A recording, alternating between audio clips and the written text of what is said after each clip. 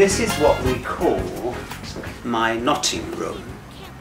I'll explain what it really is. It's where we make the wigs. We start off with a foundation.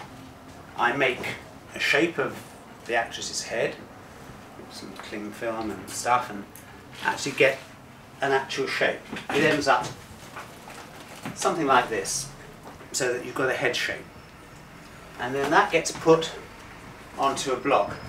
And Anne, who's been with me more years than she cares to remember, will then turn this into the foundation of a wig. We would then fit that again on the actress, and then it gets put onto a block like this. The back has already been done, the front is still to be knotted, and then it's done by hand. This is where we often wish that we had sort of machines, but there is no machine work in any of this. Now this, of course, is a huge collection of wig blocks, wooden wig blocks. We keep some of the shapes on the blocks because, for instance, you have certain heads which are either big or small, and the blocks fit them perfectly. That one there, for instance, that's Peter Kay. We've recently done him for the producers, and Peter's got an enormous head, so we keep that on there. And we have these shapes for everybody we've ever looked after. You know, we've got a Herbert Lom, we've got a Maureen Littman there, it's all sort of in here.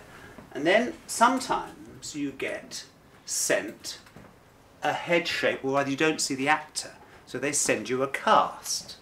And if you have a look at that, this is one I've never been able to throw out. That, of course, is Jack Nicholson, and this is when we were working on Batman film and he was the Joker. Because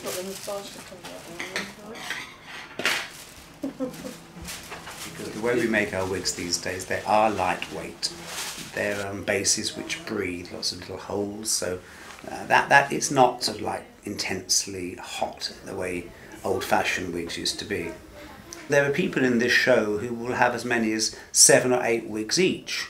Well, of course, that means that during the course of an evening they are changing as much as they are their costumes, and that's what becomes a little wearing, because after you're thinking about what you're doing on stage, you come off and you're almost playing another part. It's just as choreographed with these musicals off stage as it is on. This is my sort of hair room, you'd call it. We keep all the hair that we use for our wigs here. This is, of course, a rather violent colour, as you can see, and this is going to will be turned into the very spectacular finale wig which Michael Ball here in Hairspray. So we're going to use that as a basic colour. As you can see, we're not talking subtlety in this production. And then there's going to be streaks of this and streaks of this in it. And that's how we start off, and that's how we work. And Keith will have started off with quite ordinary coloured hair, and he's specially dyed this to get the effect so that the costume goes with the dress, etc.